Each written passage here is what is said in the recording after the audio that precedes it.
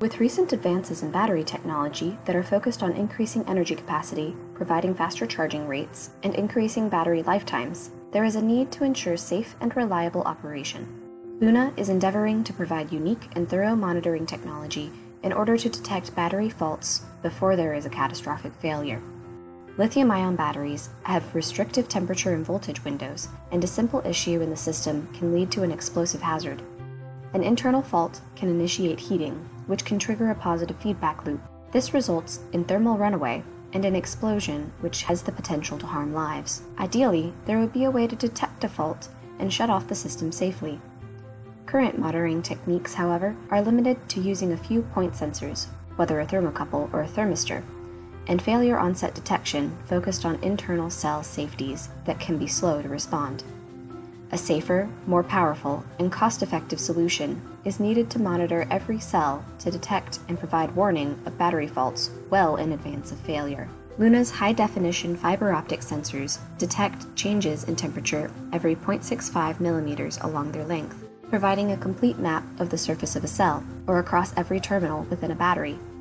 The sensors are non-conductive and immune to electromagnetic interference, and hence inherently safe within the high-power environment of a battery. To show how this works, fiber was bonded to metal cylinders that serve as representative batteries. 3 of the cylinders have small cartridge heaters inside of them to simulate when one cell in a pack or module increases above the temperature of the surrounding cells. The 3 switches each control one of the cartridge heaters. The box can be turned on by pressing the white button, which can then be turned between high and low temperature. When a switch is placed in the on position, its respective battery begins to change temperature. As each switch is flipped, the increase in temperature of its respective batteries can be seen using the Odyssey software.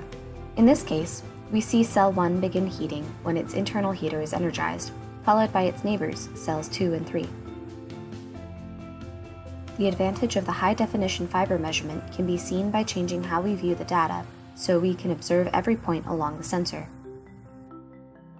We have the ability to look not just at an individual cell's temperature, but the temperature along the cell to identify internal hotspots or anomalies that could be used to predict a pending failure, and also the spaces between the cells to ensure the entire casing does not overheat. All of this is being done with a single fiber connected to the data acquisition system, which can send this information to the battery management system of a separate fault monitoring control scheme.